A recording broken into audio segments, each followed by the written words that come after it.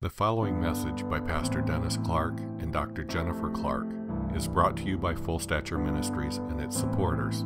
For more information about Full Stature Ministries, please visit forgive123.com. That's forgive123.com.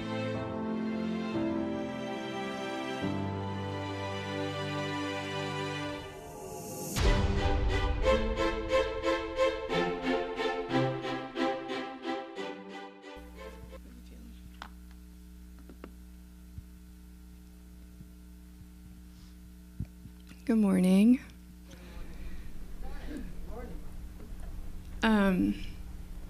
All week my husband kept saying, "What am I preaching about? What am I preaching about?" I said, "You preach about the goodness of God." And he's a good, good father. No, I just really felt like it was a season of testimony to bring hope and hope to others through the faithfulness of the Lord. And we definitely had a test in that this week, but we kind of want to share a little bit about the journey that we've been on this far in our very short 4 years of marriage. We have definitely been through a lot, and the faithfulness of the Lord has never ceased to amaze us. Just to let you know about our week so that the little things I have to share make sense.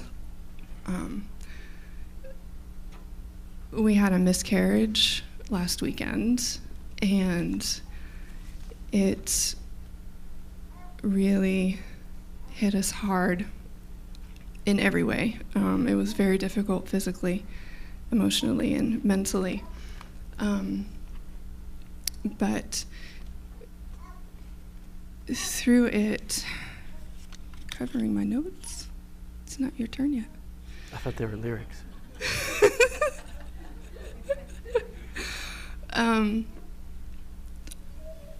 The Lord really spoke to me through our children. And right away, the little ones both knew what had happened and were overly affectionate, overly loving, overly doting. Just lay on your chest. Very uncommon, unlike either of them, to be still. But Haven doesn't stop talking ever. But something that she doesn't say normally is, "I love you." It's not a normal, we say it to her all the time, but it was a week full of caressing my face and holding me, and, "Mama, I love you so much. I love you so much, Mama." And of course it would make me cry, and finally I just was like, "Oh, why does it have to hurt so much?" And I heard the Lord say, "Do you hear my heart? Are you hearing me? These are my words. I love you." I had Haven and Landon's name picked out for 14 years. And Landon's name came from a movie, Love Comes Softly, series by Michael Landon Jr. And in the story, the main character's name was Clark. And I remember sitting with my mom 14 years ago, and she turned to me while we were watching the movie, and she said, "Your husband is going to come like this."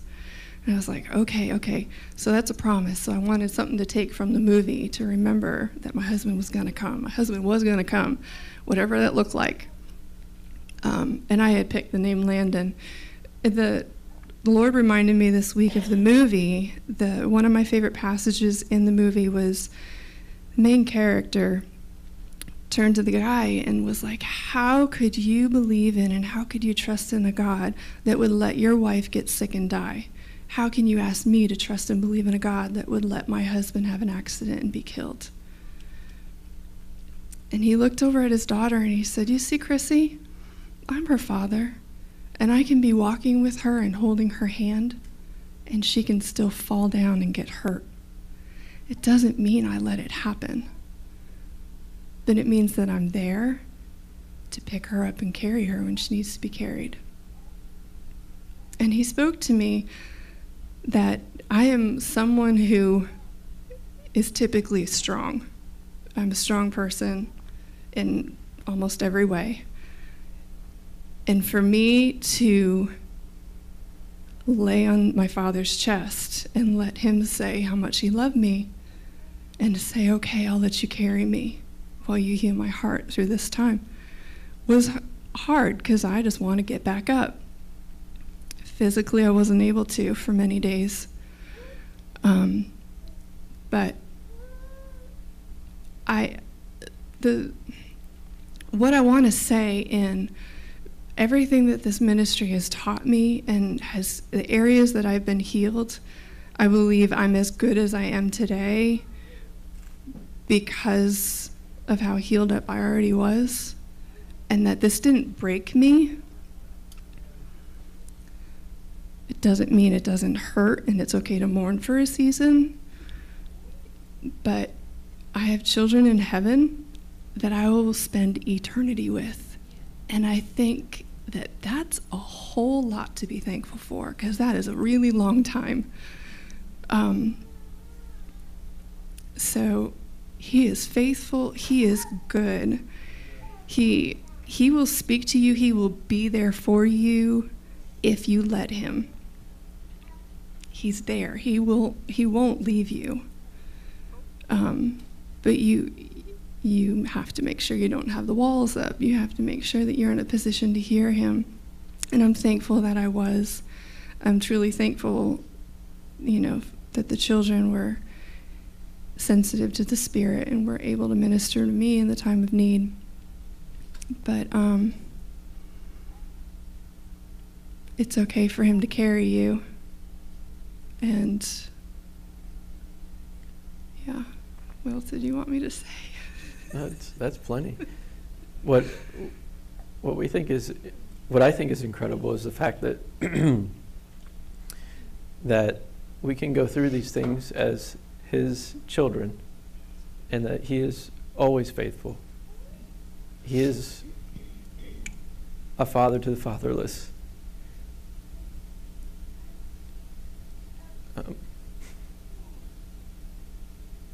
I think that sorry, it's not that I'm sad because of the situation.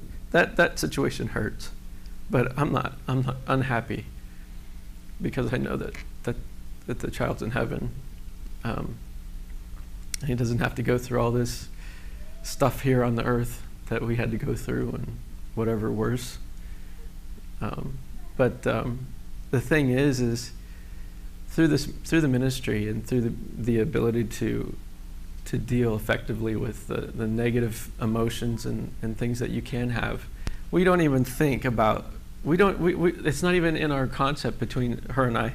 Listen to her, she's like, I want to just curl up on my daddy's lap and have him speak to me, that kind of thing. It's not even in our DNA anymore that we would blame God for such a thing, And that is part of how this ministry works. Most people shut down or put up a wall. They shut down, put up a wall, blame. It was blame somebody else, believe blame me, God. those thoughts came. But we can deal with them immediately. So I wasn't sure if I got too close that she would start crying. So I was kind of off to the side, but yeah, it's an amazing thing. And when we look at, I was going to get into this a little bit later because today is Father's Day, and the fact that we look at the Lord and the way that he deals with things in our lives and allows, we say that he allows this to happen, or he allows this to happen, but he is with us regardless of what is happening, should be how we say it. Regardless of what is happening in this world, he is with us, period, right? Fear not, I am with you. Fear not, I am with you. How many times does he say that? I am with you. It is something that we have to realize, that he is with us and he's in us. And if we yield to him and allow him to work through us, we create heaven on earth ourselves. But I guess I can start. Thank you, honey. I love that first song, because it's like, it reminded us, it's called Reckless Love. And I didn't love it at first when I first heard it, and I felt it was like really radio-ish. But when you look at how before, even just like right in the beginning, it says, before I spoke a word, you were singing over me. It's like, before I took a breath, you breathed your life into me. We were predestinated, is that a word? To be sons. And it's like, that was before we ever were formed. That's before we were not even around, and he had already predestined us to be a son and a daughter. And when we're born again, it's like we become children. We're the children of the Lord, right? But in order to become to the next step, it's like we are then called sons, and we work towards that goal. And that goal is to be more like Jesus, and allowing him to work through us in our life. It seems like it's a difficult concept, but it's really not. When we look at the scriptures, and we look at how God treated Jesus, I mean, God the Father was the ultimate father that we should be able to, now as a father myself, it's like we need to be able to look and see what, as an example, was given in the scriptures and how to raise our children. Sometimes it's hard. I have to admit. But I thought was really interesting is this whole week was, leading up to this was really interesting in the back in the 80s when Ronald Reagan was president. He had a couple things going on that were pretty interesting as far as the Berlin Wall. It was the great Tear Down This Wall speech that was back in 1987, right? And it was like during this week. I think it was 14th or 15th of June. And the thing was, it's like, that's what really the Lord is speaking to us now. When we're actually, our endeavor in the small groups, in reality, we're going deep with our groups. So if you don't want to challenge and you don't want to mature, you're probably not going to be very comfortable. I'm sorry. There's been a lot going on, so this is going to be kind of like vegetable soup, so to speak. We started with something that was a little rough, I understand, but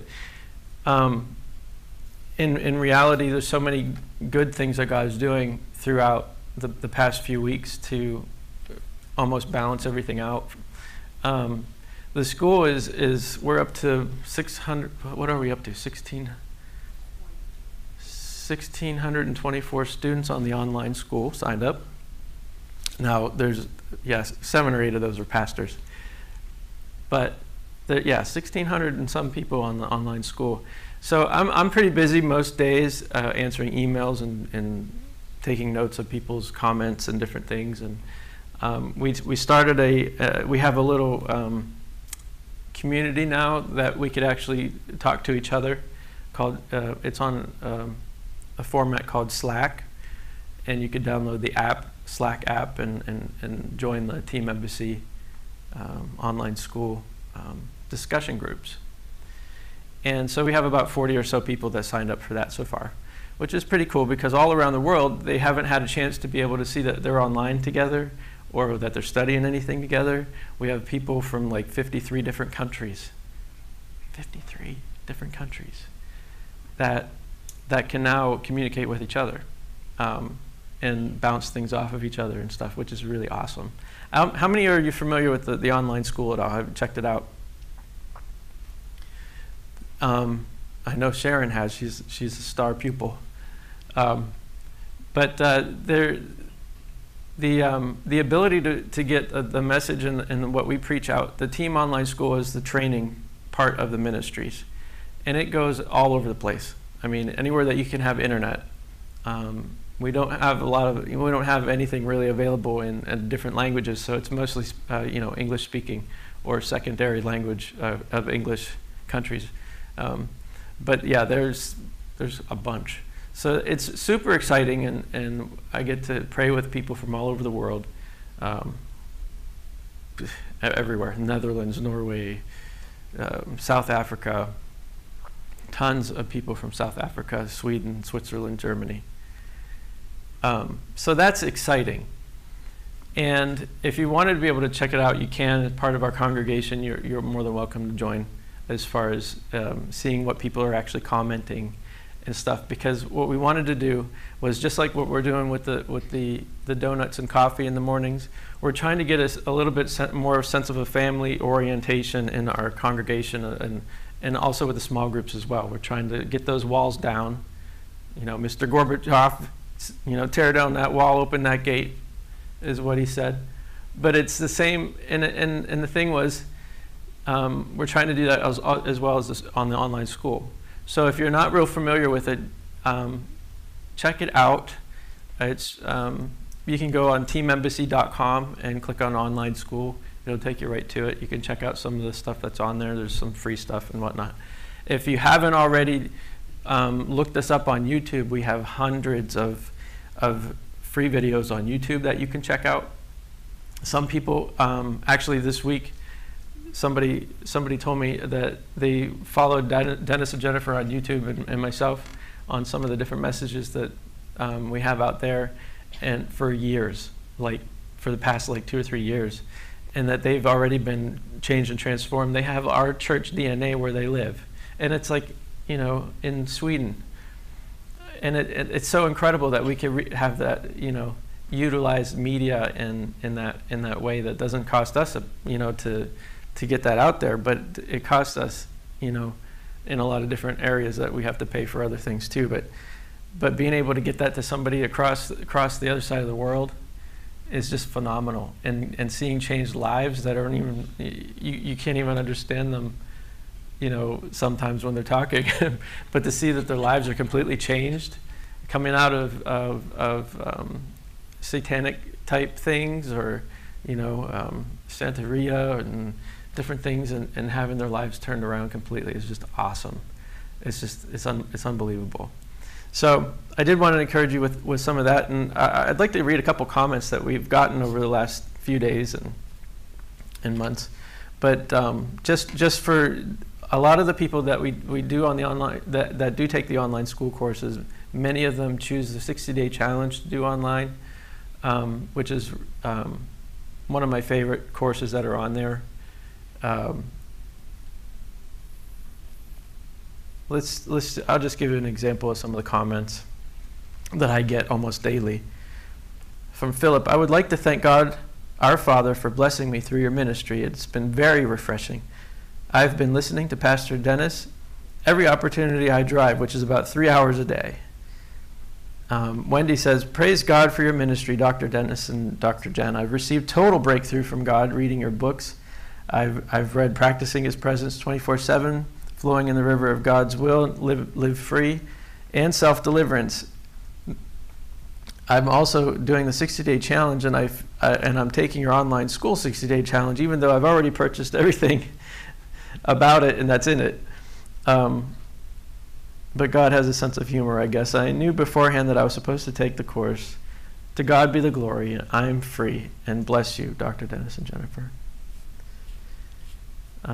Michael says, I'm now on day 6 of the 60-day emotional healing challenge, and I continue to see great progress towards being able to feel peace and experience a supernatural exchange that forgiveness is more consistently.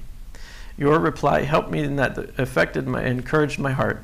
And now I'm on day 6, and I'm experiencing a definite consistency in my ability to drop down and feel my feelings and yield to Christ within and experience Him, take them away, and replace them with His peace. And with each succeeding day, I feel definite increase in my ability to feel my feelings, feel the peace of God within, and feel the forgiveness exchange taking place whenever I do it. Thanks again for the encouragement. Now, that person had a difficult time with emotions and feelings. He never had a feeling in his life type of person, right? Except for when he would get into his prayer closet, and he would drop down, and all he would feel was hungry. a lot of people that have nothing but head knowledge and they're completely cranial, cerebral. They're cerebral in their cranium. Have a difficult time processing emotions. They think they feel. They think they remember what they feel like. It's all thinking. It's not feeling. But anyway, those are just a few. There's several I get every day, which is just amazing, I think. So if you do get a chance, go ahead and check out the online school.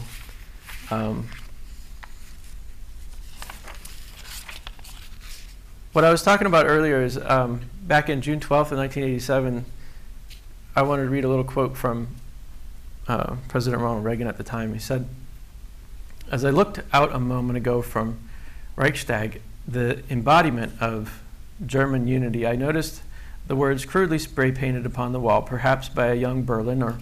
This wall will fall, beliefs become reality. And yes, across Europe, this wall will fall, for it cannot withstand faith, it cannot withstand truth, and the wall cannot withstand freedom." And I just, through the past weeks while we were trying to develop a system as far as like the small groups and just the coffee and donuts out the front and trying to get people to actually relate with each other. I'm not saying that you don't already, but there isn't time after church.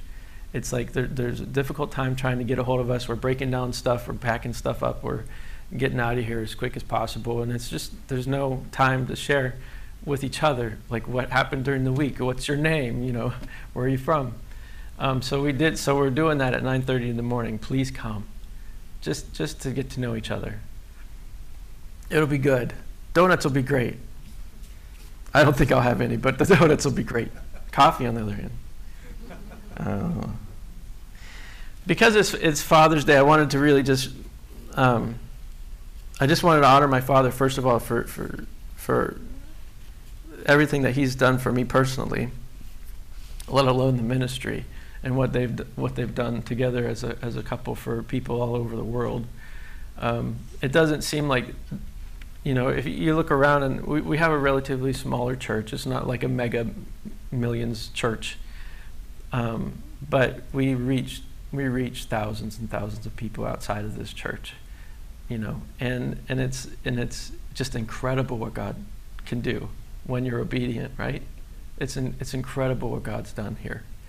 So I thank the Lord for that. And I wanted to read something that President Reagan said a year prior to the tear down this wall speech. I thought it was just amazing because it is not just Father's Day, but it was Flag Day at the time. In the same weekend. It happened June 14th on 1986. If we ask ourselves what has held our nation together, what has given it strength to endure and the spirit to achieve, we find the answer in our families, in those basic family values of work, hope, charity, faith, and love.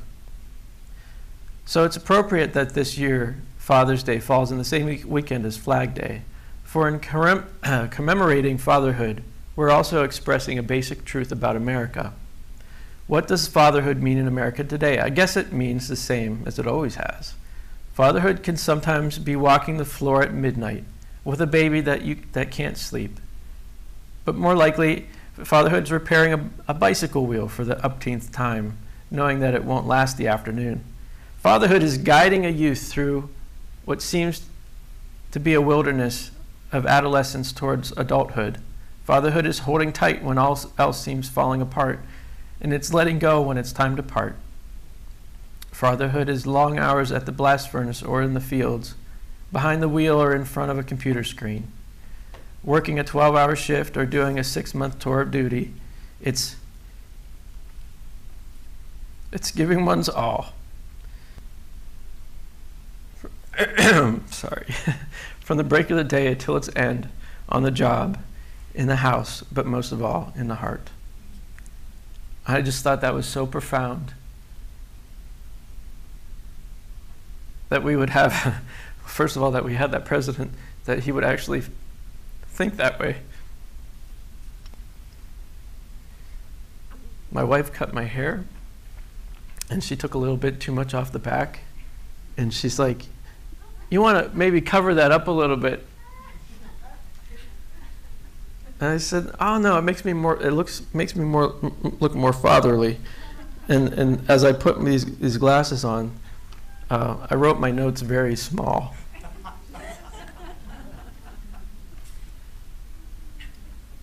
But it makes me look a little bit fatherly, right?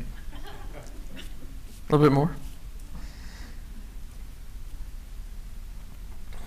As he said, he went on and said, "Now, if you're thinking, who's look who's talking, he's a father himself." Well, that's right, but on today I think we could all remember that this weekend, at least, that every father is also a son.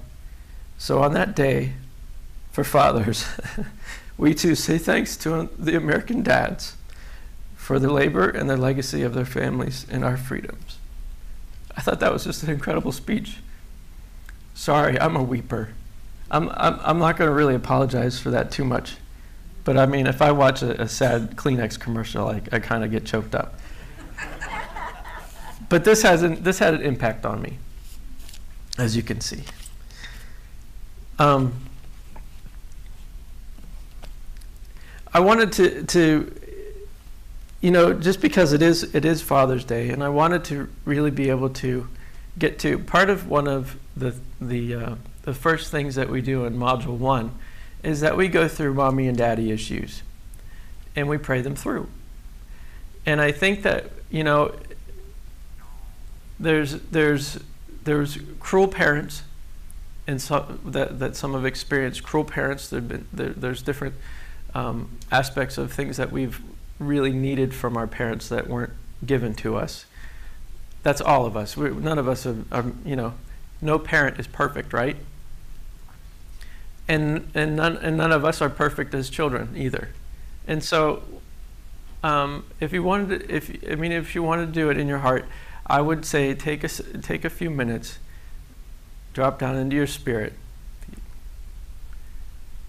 and just release forgiveness to the mother or father that wasn't quite the best in your mind. Release forgiveness from Christ in you. Receive forgiveness for any unreal expectations or unmet needs. You can receive unmet needs from Jesus. He can fill that for you.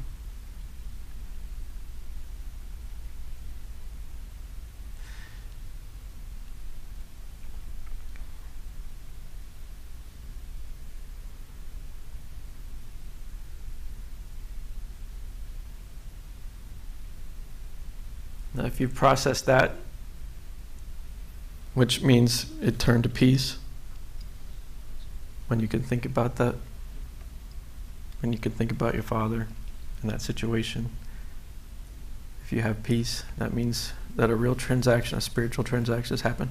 I tell you what, at first when I was growing up and I was a teenager, in my early teens, I honestly hated my father.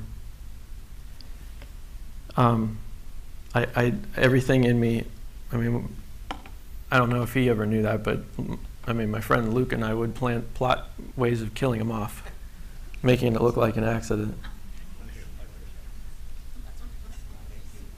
Now, the thing is after so many years went by and I realized that it would go back and forth. Teenage years, I was in like La La Land. I think that most teenagers are aliens. I was. But later in life, there were situations that had come up, and I really held it against my dad. And we had pulled apart, like years. I didn't talk to you for years. One of the most major things that ever turned my life around was the ability to find out that I can release forgiveness from Christ in me to them, regardless of their actions, regardless of how hurt I was, regardless of they were right or wrong. It changed my life. And I don't want anybody to be in this congregation that can't do the same thing, because they can. You can.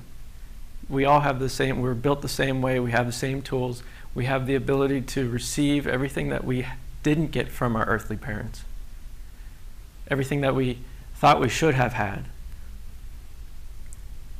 and get that filled. There's not a greater thing that had happened in my life than the restoration between my relationship with my Father and myself. Besides my children being born, that would have never happened. I don't want anybody to miss that, because the forgiveness helps you. It helps you move on. It helps you mature. It helps you to grow. Without forgiveness and done properly, it will stunt you.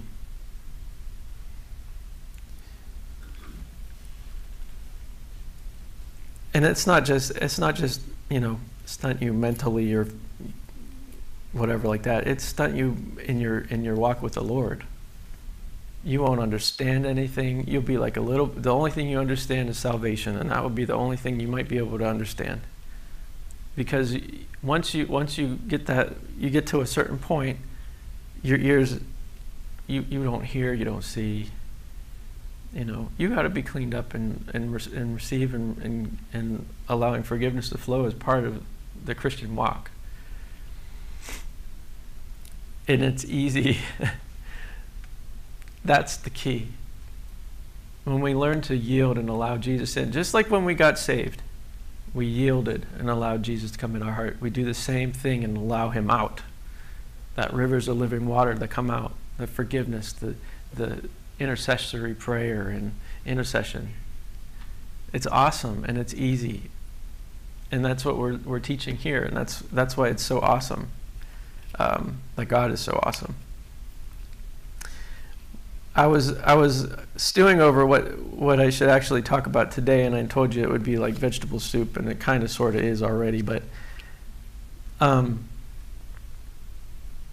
one thing I knew, one thing I know now that I didn't know before I had children was the fact that the process of raising children requires skills that I don't have,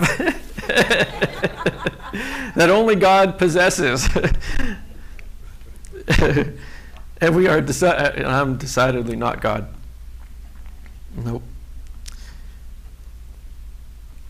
Parenting regularly reminds me, I wrote this down this morning, parenting regularly reminds me of my own humanity.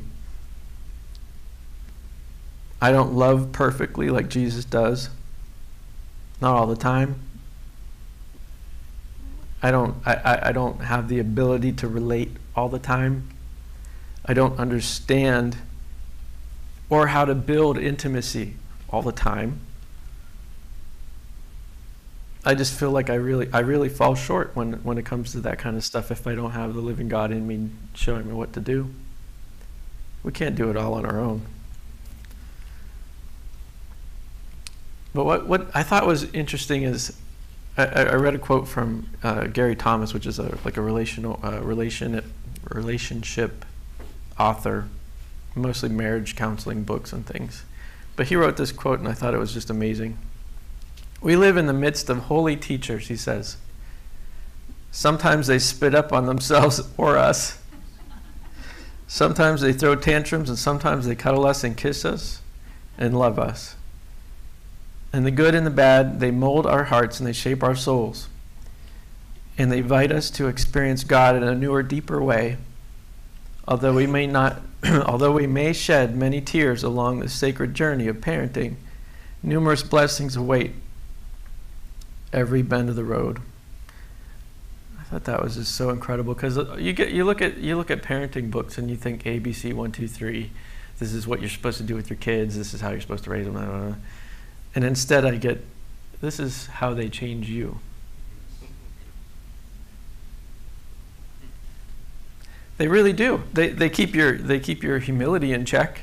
They keep they keep you walking in love, and they remind you that the all of parenting, especially we have some issues with sleep and nap time and waking up time and different things with Haven and behavior issue. She's wild. She's a fireball. But if I am looking at a child-centered, if I become child-centered and not God-centered as a parent, it becomes, let's do whatever the child wants, just keep her quiet. Give her whatever, But if I'm God-centered, I keep the rules grounded. I make sure that this is this and this is that, and I'm always the same, no matter what, And you also are doing that by the grace of God, of course. But you're also keeping in mind that raising your children is more like you're honoring the Lord, period. And if you look at it that this is an honoring session between, this is worship. I am, my daughter gets up at 2 or 3 in the morning and wants me to go upstairs and walk her around the room and try to rock her to sleep or whatever. And I'm not thinking I need to do this so that she goes back to sleep. I'm thinking I'm doing this because it's what was given to me, and it's how I worship God right now. And it doesn't make me go, oh, she's up again. It makes me go, okay, all right, I'll do it. Let's go. And then I praise God through the whole thing. You got to pray through this stuff. It's life. It's not easy, but it can be used by God no matter what it is. You give Him praise and worship, and that's what we're here for. It's not our parenting isn't our purpose. It's our response to the purpose of glorifying and worshiping God. Amen. When I was thinking about Father's Day, and I was looking at we were looking up some different songs and different things that we could use for worship and stuff, and I came across a song by Josh Baldwin. I don't know if anybody knows Josh Baldwin. He's just got a really good heart, and I don't know a whole lot about him. But I brought a video that Cliff can play. It's about 5 minutes or longer, so, but it really shows. And don't be surprised, you guys over there, that they were being prophesied about calling you Abraham, because that is the name of the video. But it really shows when you look at Father Abraham, had many sons, and many sons had Father Abraham. He's a perfect depiction of what God wants for us, and how He sees us, and how He works with us, and how that just like my wife was saying, that there's certain things that we have to go through that He doesn't just allow, but just because He's with you still. She can trip and fall while I'm holding Haven's hand, while I'm walking through the wherever. She could still trip and fall, but I'd still be holding on to her. I can pick her back up, I can hold her, I can hug her, I can comfort her. It doesn't mean that I let that happen or made that happen so that she would learn.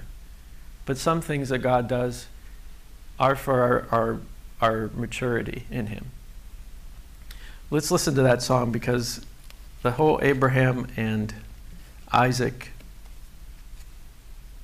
I can't imagine myself if that was me.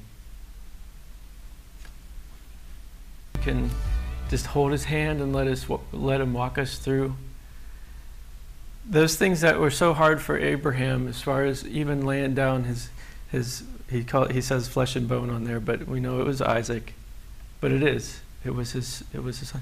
Even though he believed that he would probably raise him up, would as a father, or as somebody that even as a family, another family member, but as a father, I can't even imagine having to plunge by God's will, plunge a dagger into my own son's chest, even if I knew he was going to be resurrected. I mean, how painful. And then you think, well, the forgotten father on Calvary, we think Good Friday, we think resurrection, we think awesome. But what was the father doing? At that time, how did he feel that all the sin in the world was cast on his son, that he became sin, separated from God the Father? Because he can't know sin, right? He went to hell. But just even getting the scourgings and the pain of the cross and before the death, I couldn't stand to see anybody go through that, let alone somebody from my own flesh and blood. He's a good, good Father. He lets us get through those things because he knows what's best. He's always with us. Anytime that you're struggling with any hardship, just like we did for this week with my wife's miscarriage and everything, it's like he is with us. We know he's with us, and he is so faithful. And we have more to be thankful for than I have time to preach. There's so much even in my relationship that was restored with my father that I could probably write volumes on just that, and how it started, and how I fell back from it, and how it came back together, and what I was going through in the process, and the willingness and openness that he had towards me, and how much more so the God Father would. When I screw up, or when I fall, he's always there with me to take my hand and pick me up, get back on my feet again. Whether or not I fall, whether or not I'm mad at him, it's one of those things that God can't help himself. He loves us so much. He calls us his son. We are predestined. It says in Ephesians 1:5, predestined unto his sonship through Jesus Christ himself, according to the good pleasure of his will. God is so good.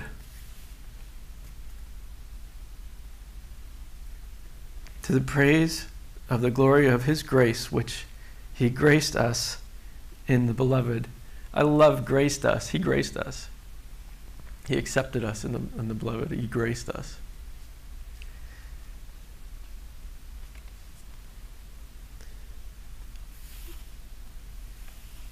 Sonship implies that we're having not only the life but also the position of a son, and God's marked out ones have the life to be his sons and the position to inherit him. This reveals that God has a will in which is his good pleasure. God predestined us to be his sons according to his pleasure, according to his heart's delight. How amazing is that? We have a good, good Father because it's his pleasure, it's his heart's delight to hear from us, to watch us mature, to watch us fall, to be with us, to hold us, to care for us in the process. It's his good pleasure to call us sons and daughters. Amen.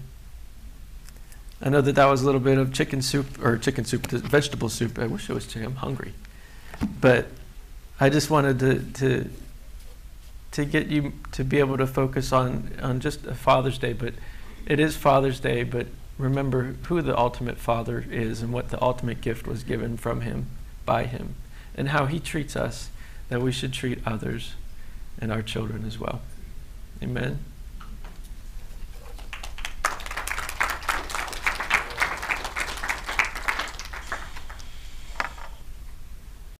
You've been listening to Pastor Dennis Clark and Dr. Jennifer Clark of Full Stature Ministries at Forgive123.com. Full Stature Ministries reserve all copyright protections Next week, under applicable what law. happens at 9:30? Our copyright policy is available at our website, Forgive123.com. For more information about Full Stature Ministries and additional life-transforming materials, please visit Forgive123.com.